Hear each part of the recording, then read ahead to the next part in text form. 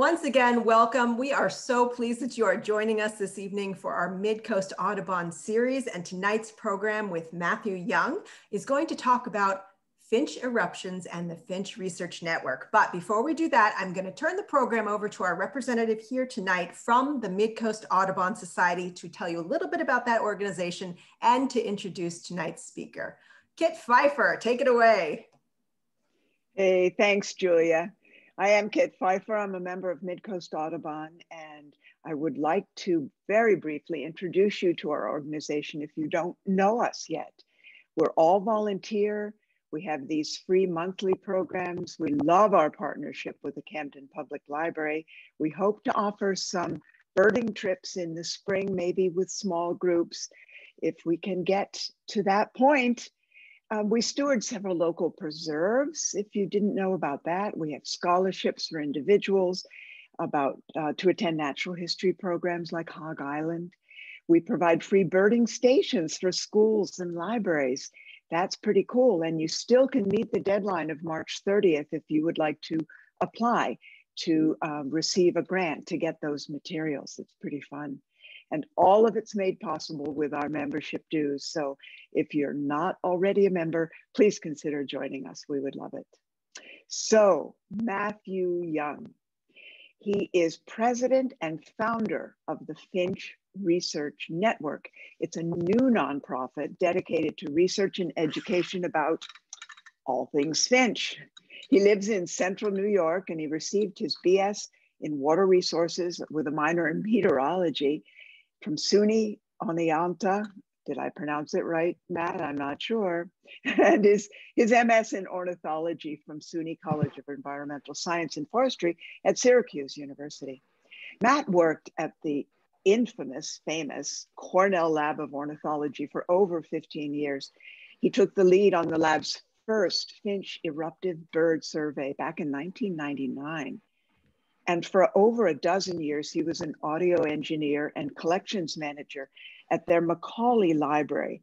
That's that source of so many incredible bird recordings and photographs that we enjoy at the website All About Birds. And he's been a tour guide leader for Victor Emanuel Nature Tours, written finch species accounts for various bird atlases, published several papers about the Red Crossbill vocal complex. We'll hear more about that, won't we, Matt? So here's our finch guy from somewhere out in the Midwest in a Subway store, and he will take us deeper into the world of these special birds. It's all yours, Matt. All right, thank you for that introduction, Kit. It's a pleasure to be here tonight with everybody. Yeah, it's been an interesting day. For those that have not heard, I was trying to fly from New York to Nebraska for the Sandhill Crane Festival, and my flight out of O'Hare got canceled. So I drove across Iowa, and I am in the middle of Iowa at a Subway to give this presentation to you right now. So let me do a screen share. Can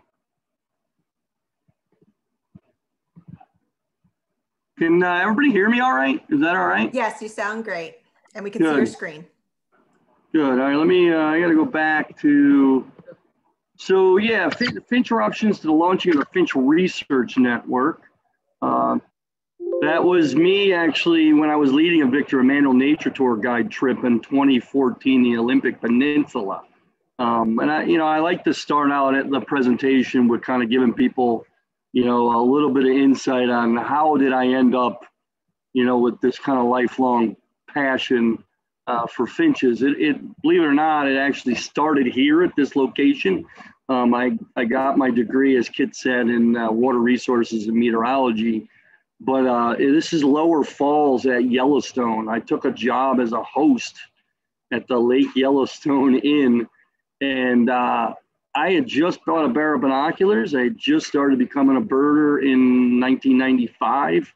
So I was a little bit late to birding compared to a lot of people nowadays. And I had a flock of birds fly in above me at Lower Falls, and I put my bins on them and looked up, and I just said, what an odd looking bird. I knew they were crossbills when I put my bins on them. And the seed coats were kind of falling down because they kind of shucked the seed from the seed coat. And, you know, you never know at the time that moments like that can set you off in a completely different trajectory in your life. And that was clearly one of those moments. From there, I took a position in the AmeriCorps program. It's like for people that might not know, it's a domestic-based Peace Corps. And that's really where my my interest in birding career kind of started to take off. I would do these snowshoe treks into these wilderness areas. We were actually looking at, I was going in to look at carnivore camera sets for Canada lynx and pine martens.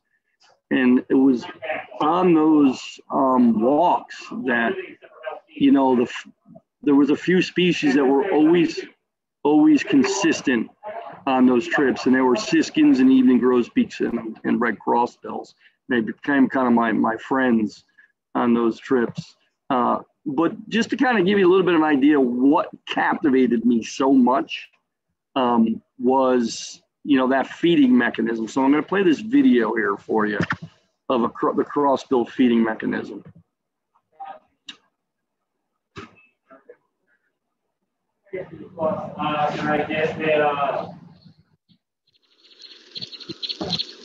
Of the 10,000 bird species on Earth, only 5, all in the finch family, have crossed bills.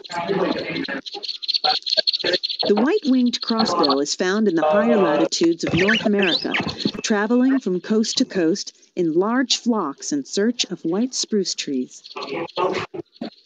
Females are greenish yellow, males red, and both have 2 distinct white bars on the wings. Their unique crossed bill, with the lower mandible curving under the upper maxilla, is adapted to reach heavily protected seeds found under tough cone scales. To reach the seeds, a white wing places the tip of the curved lower mandible against the cone, while inserting the upper maxilla under the scale. Beak partially open, the bird uses the curved mandible as a lever, twisting his head as he pries up the scale. He eats the seed, discarding the husk.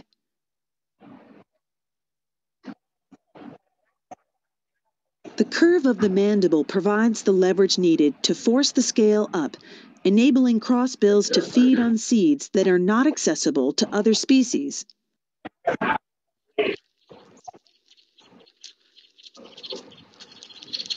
A white wing often twists the cone off and carries it to a perch where it holds the cone in one claw and rotates it like a corn cob.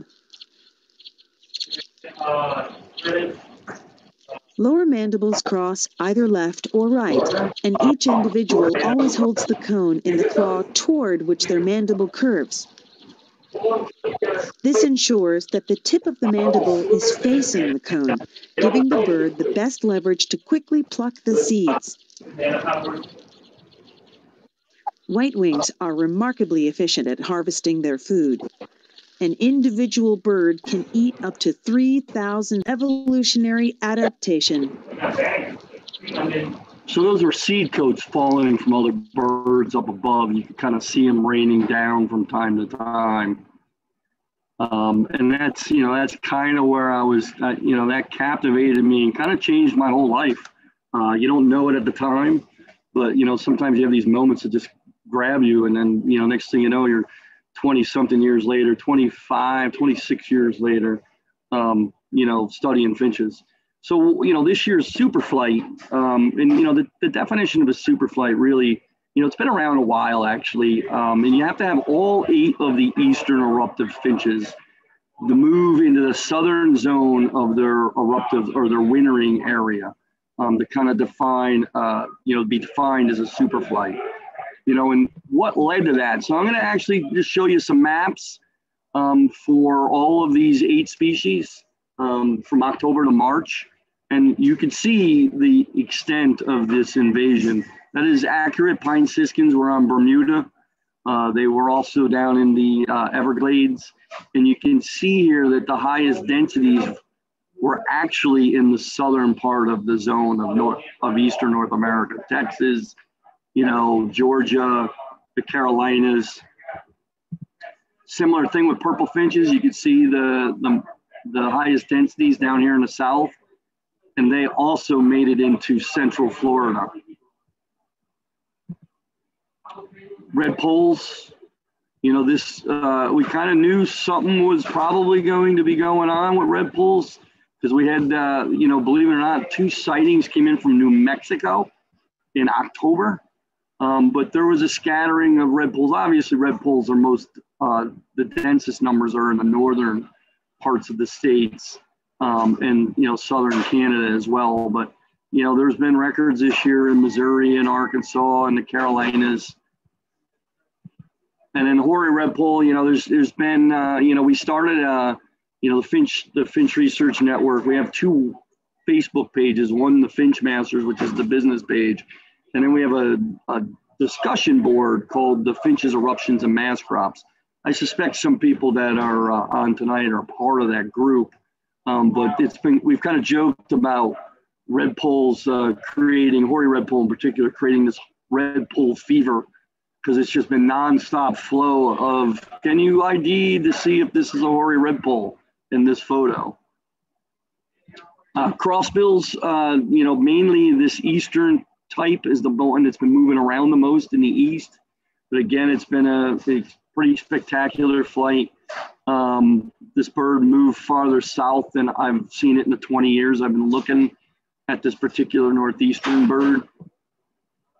White-winged crossbills are probably the one that didn't move in the greatest numbers, but still you could see that there were a scattering of consistent records throughout the east. No huge numbers, certainly some big numbers in the western Great Lakes. Hawk Ridge, or near Hawk Ridge, had a day that they broke, I believe, the count record for a single day for white-winged crossbills back in October. Pine grosbeaks, the most kind of northern, or at least has the most northern southern limits of any of the eruptive finches. They had an eruption that's one of the best in the last 10 years as well. They were, I suspect Maine probably had quite a few pine grosbeaks because they are more northern. In New York, the stronghold of them kind of ended right about the Albany area. And then evening grosbeaks, the darlings of the finches, there were 3 different records. I got a recording. In fact, I got 2 recordings now in the last week. I got one from Central Florida, and I'm in the process now of listening to what I believe is actually a recording of one from Louisiana. And there has not been an evening grosbeak record in Louisiana, if it's confirmed, and I think it is one, since 1986. So pretty amazing eruption. And we're just now getting into this next topic. We're just now getting into the return flight of this massive eruption that we've seen this past year. It's kind of helped us all cope with this pandemic that we've been dealing with. But what led to this super flight? It's kind of a combination of a number of events that came together. And the big ones were really great generational cone crops on conifers. When I say generational, best cone crop in 20 years kind of thing. And a continued blossoming spruce budworm outbreak throughout Quebec and Ontario. So the generational cone crops led to high reproductive success in the cone or the seed-eating finches, the crossbills, siskin as well. And as far as the spruce budworm outbreak, and a lot of people don't think of, they think of budworm specialists. They think of Tennessee warbler and Cape May warbler, maybe bay-breasted warbler kind of thing. Believe it or not, a few of the finches are pretty specialized on budworm, spruce budworm. Evening grosbeak being one of them, purple finch being another one, and even pine siskin to some degree. And even all of the finches to some degree will utilize budworm.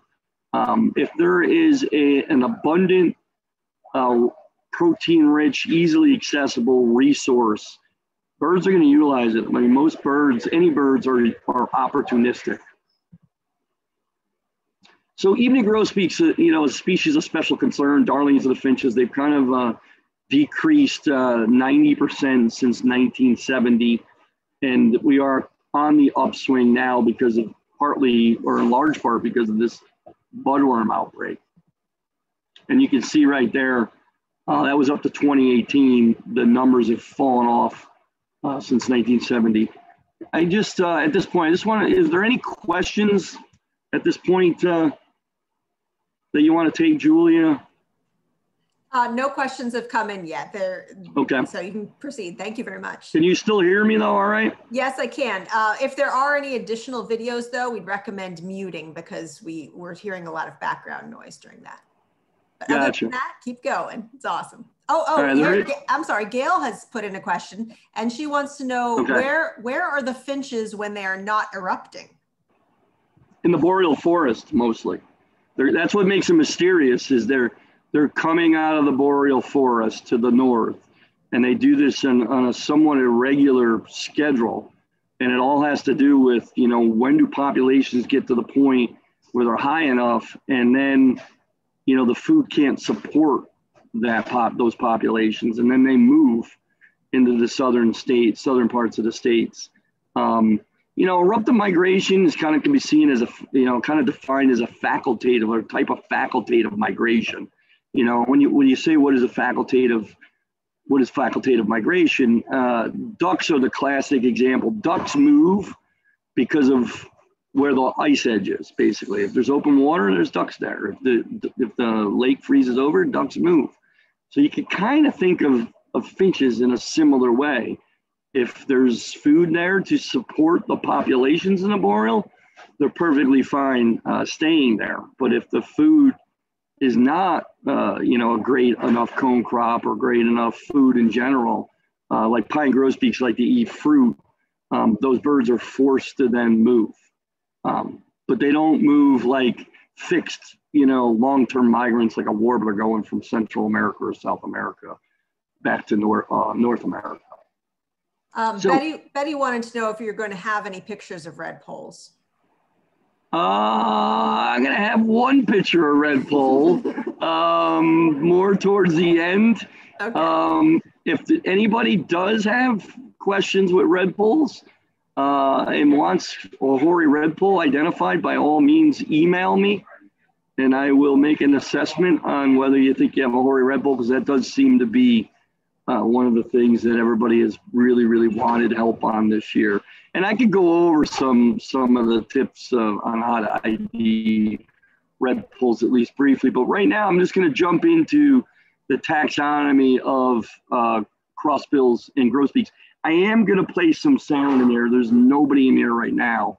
So, what is a call type? It is a taxa that is kind of been associated with these crossbills and grosbeaks. A lot of people don't even realize that even grosbeaks have 5 different call types.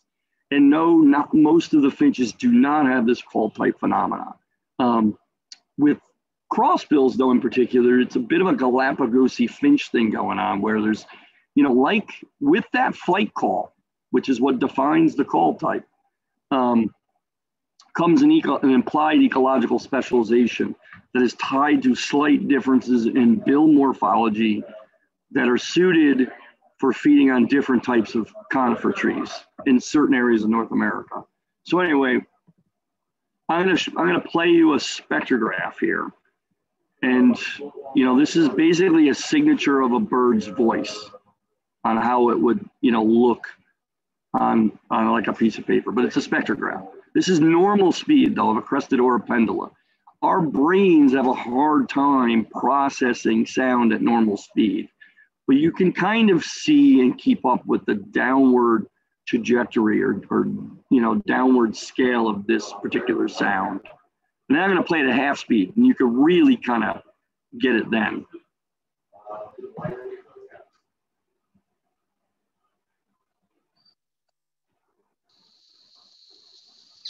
Did you hear that some at least? Yes, we could. Good. So you can see the downward. It's almost like somebody's taking their finger over a comb. Here it is at half speed though.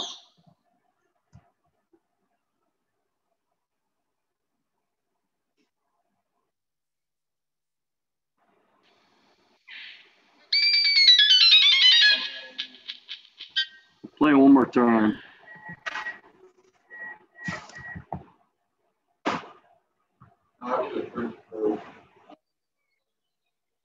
So you can really kind of hear that downward scale. So here at evening grosbeaks, and I'm not going to talk about evening grosbeaks for too long, but you can see I actually have 6 spectrograms here.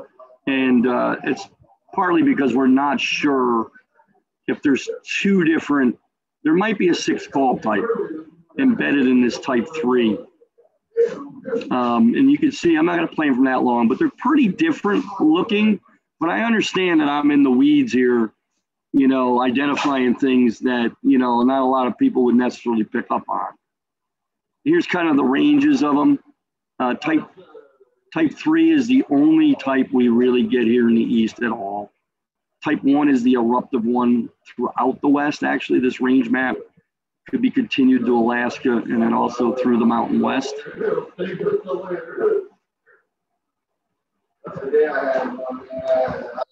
There's type 1.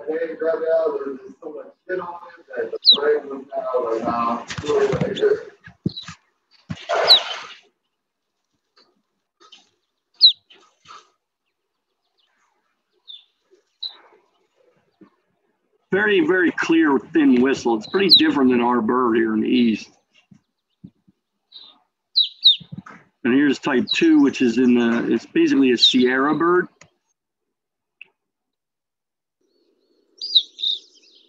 Pretty different, at least again to my ears. I understand that's relative. Here's our type 3. Pretty explosive sounding.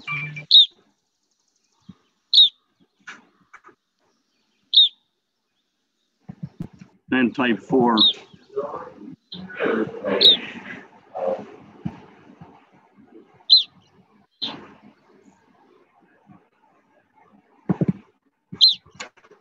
So crossbills are kind of where this call type phenomenon really first took, you know, was first described. Jeff Groff in the late 80s and early 90s drove all around North America, recording crossbills, you know, capturing them, taking measurements on them. And he described the first 8 call types. And here I'm just going to play, there's no sound with this video, but this is some spectacular feeding video that Tom Johnson took of a red crossbill feeding on a black pine, Japanese black pine. Oh, go back there.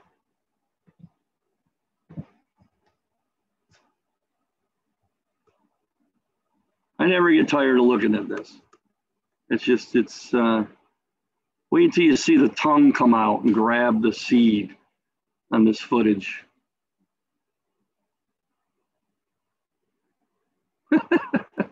Unbelievable.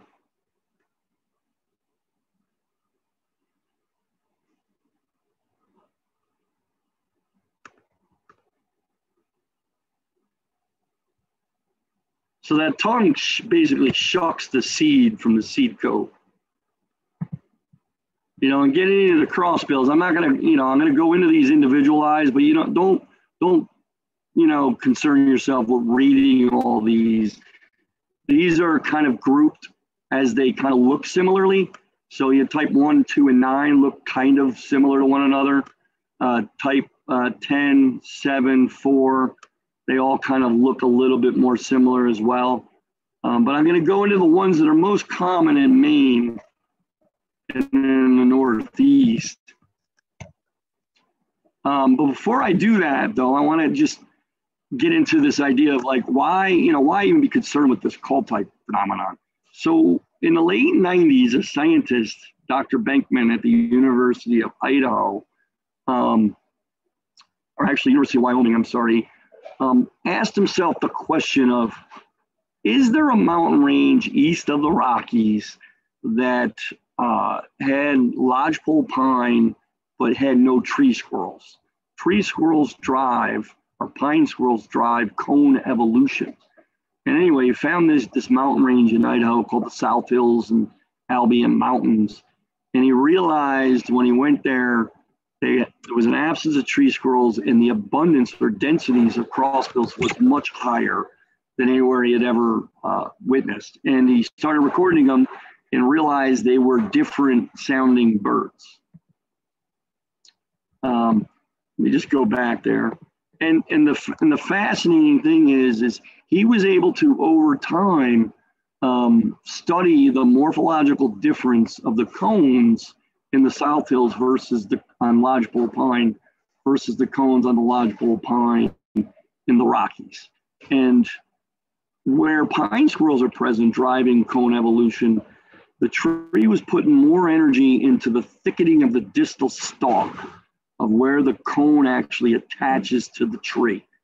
If you take the pine squirrel out of the equation, though, the tree was putting more energy into the thickening of the scale of the cone, making it harder for the crossbill to get at the seed.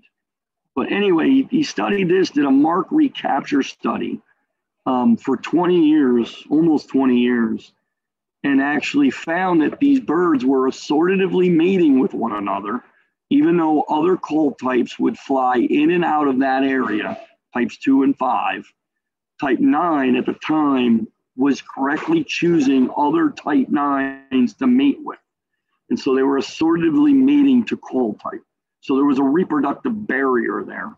And, you know, between that and the fact that there was this cone evolution difference, the fact that he was actually able to do some genetics on them and found that they were monophyletic and they were a resident population, he proposed them as a new species, and they were accepted as a new species 3-4 years ago as the cash or crossbill. So in the East, we have 4 really call types in the East. We have this type 1 bird that is in the Appalachians, and it is most common to the south of Maine. I'll play that right now.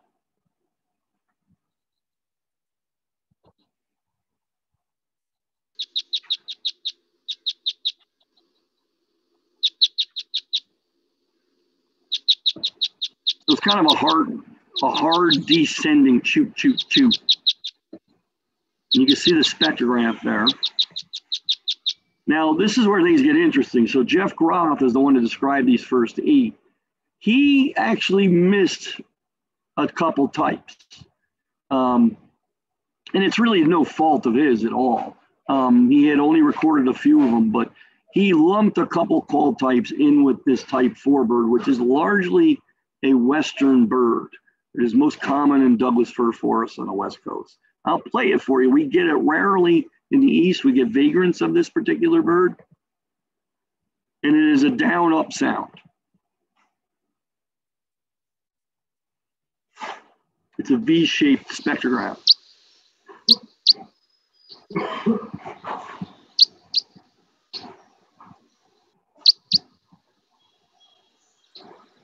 It's probably one of the easiest ones to identify, actually, in my opinion. And then about 10 years ago, Ken Irwin found this bird along the West Coast in Sitka spruce forest in the West Coast. And it was just this upward. So you can see here, type 4 is a down up, type 10 is just an up. And it's pretty thin and pretty different sounding. Again, to my ears, I understand that, you know, I've listened to far too many crossbills for any healthy human being in a lot of ways. But I'll play it right here.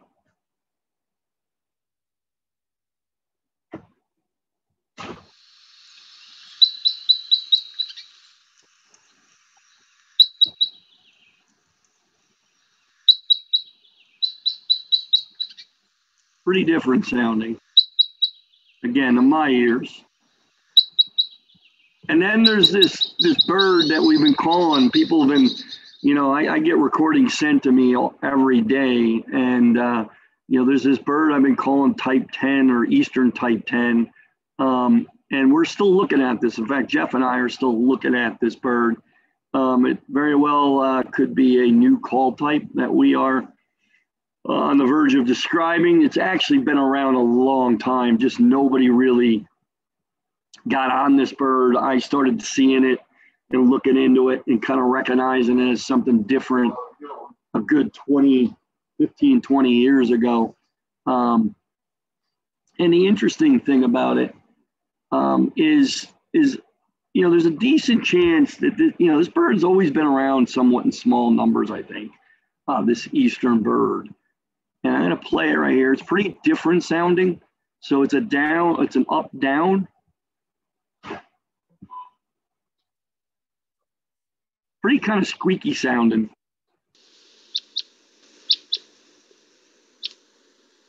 And this is a bird that moved around a lot this past summer, in the fall as well. Here it is again here.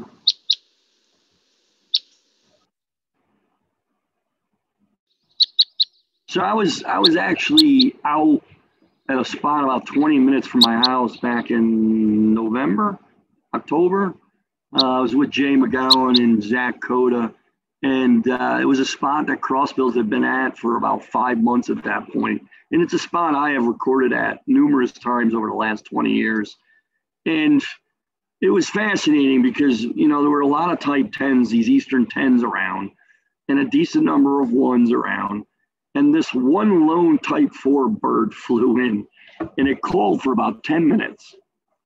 And after about 10 minutes, a flock of 7 type 10s, Eastern 10s, joined it. And they were in the top of the same tree, calling back and forth to one another.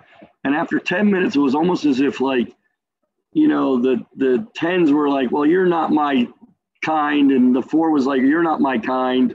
And the 4 flew off by itself in one direction, and these Eastern 10s flew off in the opposite direction by themselves. And it's, it's stuff like that. You go, there's something going on here with these birds. They act as good biological species, or at least appear to act as good biological species for, most of their lives, it seems. And, and that's what the Finch Research Network is we're really interested in. The species that we're going to focus on, at least fundraise around the most for student projects, are this Red Crossbill complex, the evening grosbeak complex, and then rosy finches in the west. Because we all know climate change is an issue, and could we be losing the biodiversity that we don't even realize we're losing? And I'm not by nature somebody that thinks these birds should necessarily be split. But I think they're birds, these are complexes that you need to look at to see, are there potentially cryptic species involved in them? Like with the type 9 being recognized as a full species Cassia crossbill. Type 3 is the most eruptive of all the crossbills in the East. It doesn't seem to really get to Maine in big numbers most years. Like it seems to be in bigger numbers in Algonquin and the Adirondacks. I think it's just because it's coming from the west, and if it finds good habitat, it's going to stop there. But when these birds come in big numbers, these type 3s, they become the most common crossbill call type. They are more common than these birds that we see in the East from year to year. It's a pretty squeaky sounding bird. And, they move here. As you can see in this map, there's kind of a core zone of occurrence where they're most abundant, and then a secondary zone of occurrence. And you can see this dashed line here where birds come in and out of every 2 or 3 to 5 years, where they actually can become quite common. They come here because the morphology of the cones in the Northeast are similar to the morphology of the cones in the Northwest. But it doesn't make a lot of sense if you're a small bill crossbill that likes hemlock to go to the Rockies where there's no hemlock. Here it is right here. It's kind of a zigzag down up.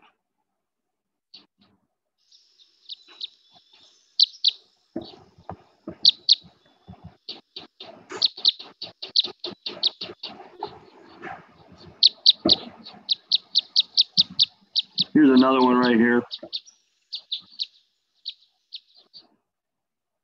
Kind of squeaky sounding as well. But you can see the differences on the spectrograph.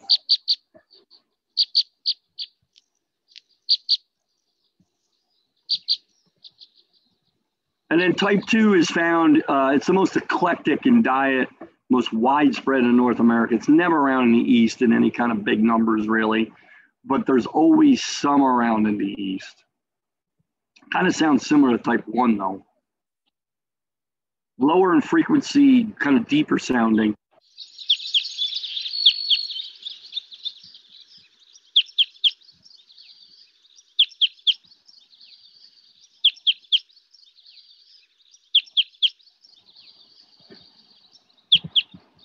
So are there any questions at this point? Yes, there are. Absolutely. All right, go ahead. So Meg asks a great question. She wants to know, do these various crossbills have any physical differences? So we know that their calls are different. Are they physically different? Well, that's the interesting thing is though they're cryptic species. They're kind of like, you know, you have like Pacific wren and you know, winter wren that was split. You know, there's been talk of the 3 or 4 different subspecies of white-breasted nuthatch could be split. So there are slight differences in bill sizes. And those with that bill size means that there's a difference in efficiency for feeding on certain conifers in your home area. So some of these types are more common in the East, like I said, this northeastern bird or the Appalachian bird, but then like type 2 is most common in the Rockies, in ponderosa pine. Type 3 is most common in the Pacific Northwest. So there's slight differences in bill sizes. So there's 3 bill size classifications, small, medium, and large, but there's overlap. So they're cryptic. You're really, if you put your bins on them, you know, like I can look at a flock of crossbills and sometimes you get these mixed oddballs mixed in with other call types. And if you get a really large billed type 2, and with a flock of other types, it will stick out.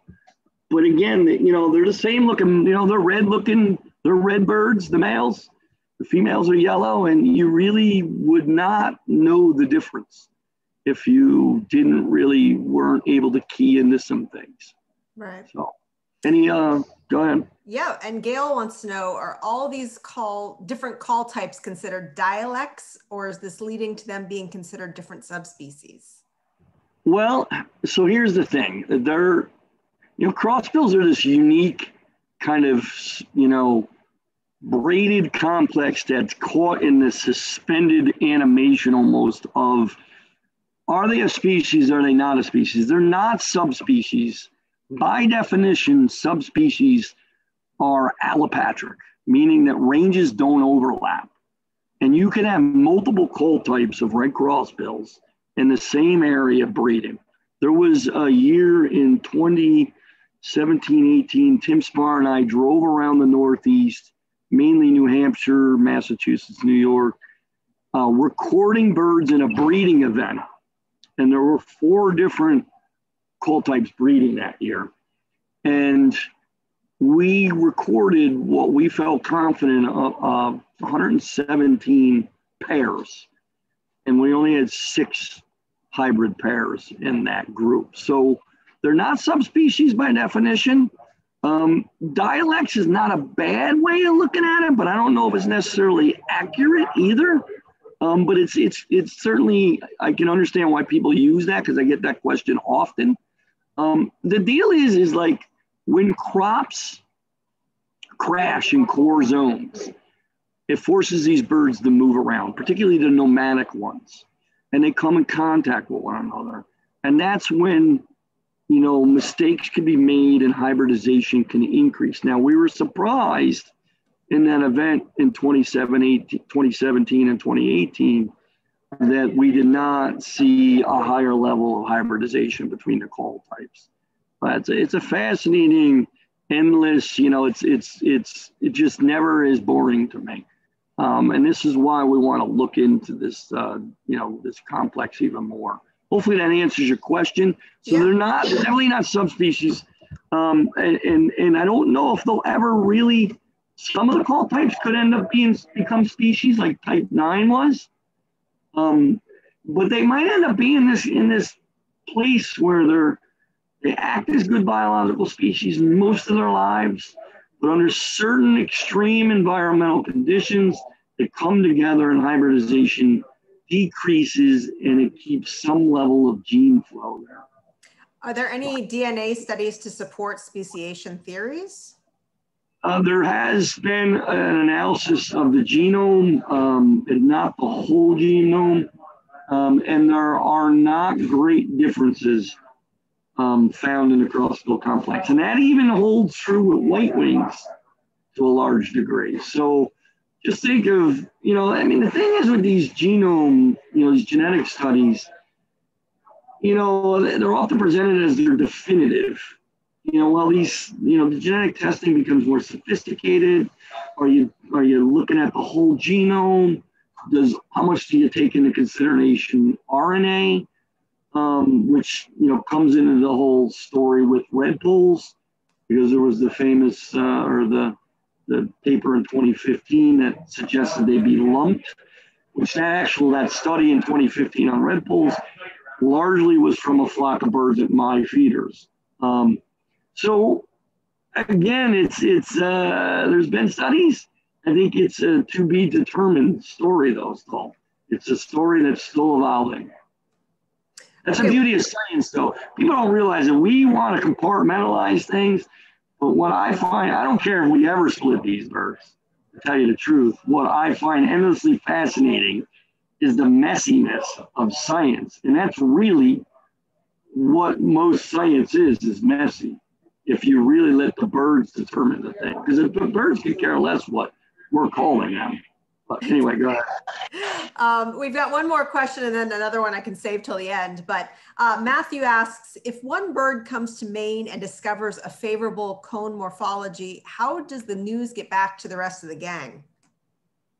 You run that question by me again. So if one bird comes to Maine and discovers a favorable cone morphology, how does news get back to the rest of the gang that there's good eating in Maine? Well, you know, you think about it now, they developed nomadism, they evolved nomadism for a reason, and that was to be able to fly when they needed to survive. And so with like type 3, that's probably hardwired. In fact, I would say definitively hardwired for type 3 to go to the Northeast. They're not completely just nomadic. They're hedging their bets. Birds are going to move to areas that they've been successful in the past. So even though you might get a lone kind of, you know, sentinel type 3 in the Northeast, those birds are moving to the Northeast because that cone morphology is similar, and that is something I would be very surprised that that's not something they've evolved to do.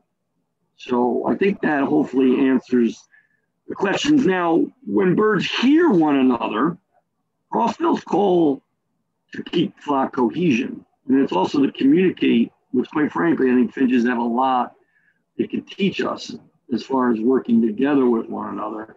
But when they descend on a tree, that when they start calling, they're calling to say to one another, hey, I'm not doing well over here. How about you? I'm not finding a lot of food. And so that's why a lot of times when you hear crossbills, or any of the finches for that matter, they will get louder just before they're about to fly off. And that's because they built to a crescendo where they haven't been foraging successfully. And what they're saying to one another is, we got to go somewhere else to get fruit. So hopefully that answers some more questions there. Sounds like a big rally cry. Let's do this. It kind of is, actually. All right, yes, go ahead. You can feel free to continue. All right, so the Finch Research Network, this is something that really has been, you know, in the works, or at least as a mindset for about the last 6-7 years. I was actually out in Montana on the Victor Emanuel Nature Tour trip, and I was talking to Denver Holt at the time. And I was actually with the gentleman that I'm with going to see these sandhill cranes as well. And I said, what do you think of this idea? Because Denver started the Owl Research Institute, which is kind of the most similar model that the Finch Research Network is modeled after, although I want this to be more of a broad spectrum network. I want everybody to feel that they can have a role to play in this. I don't care if you're an enthusiast, a sound recordist, an artist, a hardcore scientist. Everybody could be a part of this. So, you know, what was happening was I realized there was some people that were traveling around North America and they were recording birds. And I said to myself, you know, I got to figure out a way to bring in some money to pay for travel, at least for people that are traveling around recording these birds. And so one thing kind of led to another. You know, here we are. We decided to launch this thing. And our first, you know, kind of flagship project is this Crossbill project. Now, we have ARU units out across North America, which are autonomous recording units to collect some data to try to get into areas that we want to do some sort of mating studies. So, again, we want everybody to kind of be part of this thing. And it's been, you know, I guess maybe it's you know, you can look at these things as karma in life. It's, you know, I launched this thing this year. And quite frankly, I mean, if you look at who really has popularized finches, you know, it was Ron Pittaway's Finch forecast. I mean, you have no idea how many people I've heard, you know, they look for that forecast every year. And when it's not a great forecast, I've heard people literally say to me, it's almost like I go into a bit of a depression because I know the winter is going to be long. But he popularized finches. And, you know, it's great to have Tyler Orr, who is the new Finch forecaster. He's on the board of directors of the Finch Research Network. I got a professor at Cornell. I got a professor at SUNY, not SUNY, but UC Davis in California. Tom Hahn, who's been studying crossbills and finches since the 80s, and Jamie Cornelius at Oregon State as well. We gave some money to, some of you might know, there's been a wintering grosbeak project at Powder Mill Avian Research Center and Western PA Land Conservancy have been doing this past winter where they've been banding and tagging grosbeaks. In fact, the study's been going on for a number of years. But we fundraised around that and we gave some money to that project for more tagging. And that's the kind of stuff that we plan to continue to fundraise around. In fact, I'm talking to some students now about, you know, bringing in some funds to, you know, to fund a master's or PhD level project as well. I was asked to be on a rosy finch working group. So that's, you know, that's a species that's, you know, really, there's some climate change concerns around that because, you know, like our Bicknell thrush here in the Northeast, you know, these birds really, you know, we've lost some Bicknell thrushes from the mountaintops here in the Northeast. You as a high altitudinal breeder, you can only go so far up a mountain with climate change. And eventually you run out of habitat or you're out competed by other birds moving up the mountain to breed. So that's kind of where we're at. And it's been absolutely unbelievable. I mean, I could not have, you know, launched this in a better year than this year. And again, like I said, get involved, get a hold of me, you know, even if it's in some small way, whether you want to make a donation or you want to fund a project or a species or put in sound recordings. You know, Macaulay Library has over 11,000 Red Crossbill recordings, you know, and that's partly, or at least in large part to some degree, because of this relationship I've been having with the greater birding community for the better part of 2 decades now. And that is the most common recorded species in Macaulay Library by 50%. The next closest species is like Carolina wren at 7,000 recordings or 7,500 recordings, something like that. So, so as you can see here, these are the projects. You know, Red Crossbill project. We have an assortative mating project we hope to do. Also, evening grosbeaks. I think an assortative mating study in evening grosbeaks is even easier to approach because they don't erupt into areas where they come in contact as much. But there are some areas in North America where some of the call types do come in contact with one another. And, you know, we also would like to look at possibly seeing is there some kind of boreal finch initiative our committee had those talks with some of us, a handful of us now put the committee together to look at other ways of improving the predictive models of eruptions. Eruptions are largely driven again by this high reproductive success and, followed by a crash in the food. But what drives those cone crops is to large part, climatological data.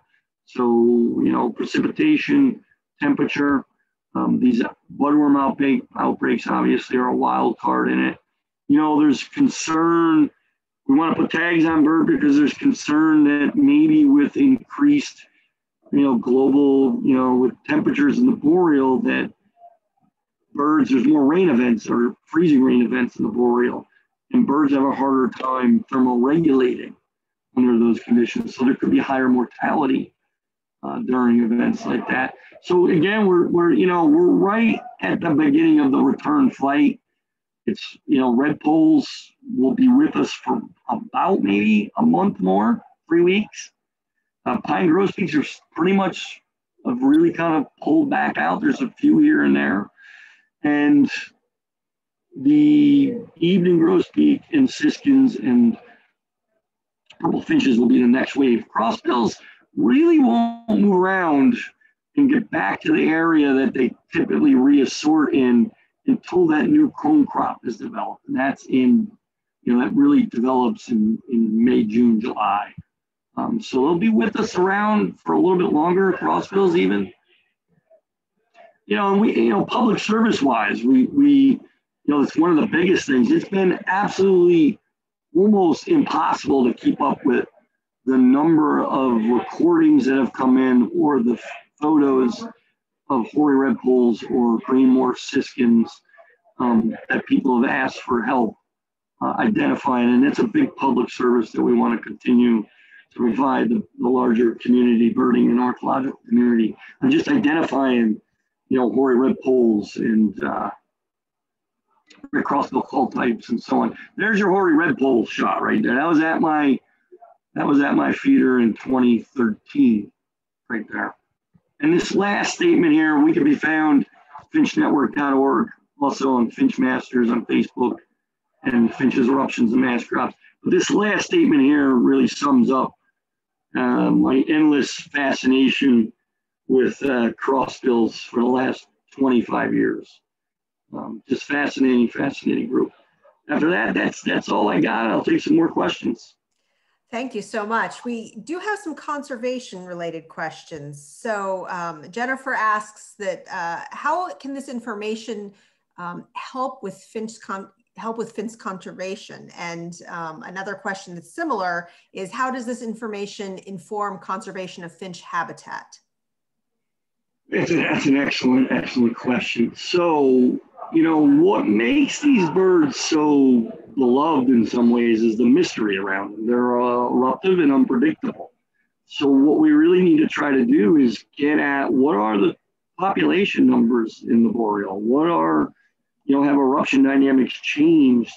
The first 15 years in New York, you could almost count on biennial patterns of eruptive redpolls and evening grosbeaks. And then the last 8 years, that got knocked out of whack. So what knocks that stuff out of whack? And is there a way to key in on that so we can maybe do something about it? I don't know. I mean, it's a big question from a conservation perspective. Clearly, protecting habitat where the cache or crossbill is found is key. There's a major conservation crisis with honey creepers in Hawaii, and those are actually fringillid finches as well. In fact, the belief is, that a flock of rose finches from Europe wandered, possibly in an eruptive event, to the Hawaiian Islands 5 million years ago, and then they evolved into 54 species of honey creepers, which there's only 20 of them left. So, the conservation things are hard to solve, but you've got to study them to try to figure out what's going on, and then see what you can do about it. Can you protect, conifer forests more? Can you manage the conifer forests better, because the more mature the conifer forest, the better or more reliable the cone crop is. Is there, there's been a debate between some scientists of, budworm, grosbeaks, even grosbeaks fell off, 90% over the last 50 years. Budworm's on the increase, so here's a COVID silver lining for everybody. They weren't able to treat the budworm outbreak in Canada last year, which has continuously led to higher numbers of evening grosbeaks. These are hard decisions because, you have this, evening grosbeaks in the boreal forest. You got this budworm outbreak that's killing, an important, tree or monetary source for Canada, and they treat that forest so those trees don't die. But on the flip side, evening grosbeaks have decreased for a number of years. I mean, the reason why we're also seeing more Cape May warblers the last few years is because of the budworm outbreak there. So these are complex questions. I think you gotta study them before you can try to get some better insight to them, and then maybe do something about it.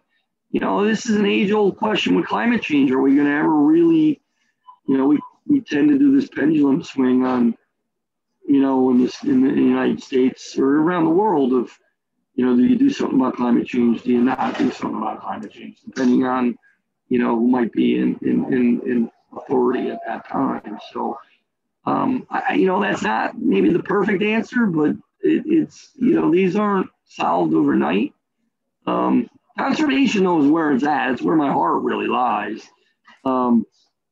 Habitat protection. I'm also a board chair of a wetland trust, and I'm a bit of an orchid, northeastern orchid expert too. So I'm big on conservation, and we just got to keep studying these things to see if we can find out what's going on and maybe actually impact policymakers. I mean, that's the only way to really get anywhere with conservation. And that data collection is so essential. So essential. And not only that, I have a little bit, and I don't want this to come across the wrong way. I have a little bit, I think we scientists need to do, I'm kind of a hybrid. I love natural history stories. I'm also a social worker. I work with people. I've been studying birds. I did 15 years at the Cornell Lab of Ornithology. I launched this Finch Research Network. We need to do a better job as scientists effectively communicating with the masses and connecting people to nature. I think we've seen that with COVID somewhere. Everybody realized that there was this inherent connection to nature that some of us rediscovered again. But the more you can effectively communicate with the masses, because everybody has this connection. I don't care what your political affiliation is. If you can connect with people on individual levels, from a nature perspective, you can make a difference. You can start to turn that tide where people will care. Absolutely, yeah. And organizations like yours and organizations like the, Midcoast Audubon and even the library, I think are just doing such a great job making these access to resources and information so much more accessible through things like these types of Zoom programs. We do have stories. Go ahead. I was going to say, we do have two questions left, and I want to get to those real quick before we go, because we're a little bit past 7. But Sherry says, there are various other evolutionary complexes. One well-known example is the Ensantia, I'm sorry if I'm saying that wrong, Asatina complex in California salamanders. Is there some similar environmental barrier linked with migration that may be leading to the variants? Say that last 2 parts of that again. Okay, so I'll say that. I apologize for not being able to. It's in Mount St. Helens, by the way. So go ahead. So she asks, there are other various evolutionary complexes. One well-known example is the Ensatina complex in California salamanders. Is there some similar environmental barrier linked with migration that may be leading to these variants? Man, that is a complex question. So, all right, I'm going to bring it a little bit back to the east. There's a similar thing here going on the east with some of the ambystoma salamanders as well, where you have these tetraploids and, you know, with Jefferson's blue spotted, and there's a couple other salamanders too. You know, migration's a whole different ball of wax with herbs, because it tends to be very linear and local. You know, birds fly. So, you know, and there's also hybridization in a lot of these herbs in areas of contact. So I don't know if I can give you a great answer there. Salamanders are fascinating. Yeah, I don't know. I don't know if I can give you an answer there. That's a tough question. It's not really, it's a different dynamic. I mean, it's local and it's linear, and they can't fly, obviously. Mm-hmm. So are barriers there? The barriers are broken down, obviously. You know, maybe they've come in contact in more recent times. So yeah, I'm sorry, I can't necessarily answer that. No, thank you. I'll keep thinking about it though. The last question I think is a great one to end on.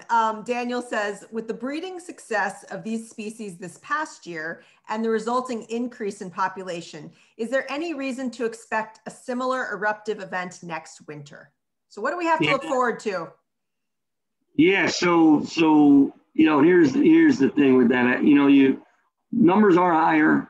I think the budworm outbreak is not going to just disappear. It's going to be ongoing. So we had 2 big outbreaks of budworm in North America. Evening grosbeaks were not originally a northeastern bird, by the way. It's not until just recent, you know, the last 100 years that they became more of an eastern bird. And the thing is, you know, with moving forward here, they did not treat part of the boreal forest for budworm. And I think we are going to see a bit of a period here where we have an uptick in some finches. We're not going to have a complete bust.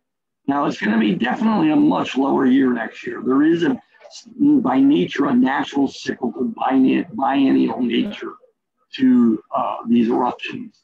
But I think what we'll see is maybe an echo flight next year, which means a small flight, and then probably 2 years from now, we'll see a bigger flight again. So, but once that, you know, budworm outbreak is treated, you know, there could be some decreases there. We might be in a period again where there's not these big eruptions. But, you know, that remains to be seen. That's what makes them fascinating. That's why we're studying them. That's why we want to try to improve the predictive models.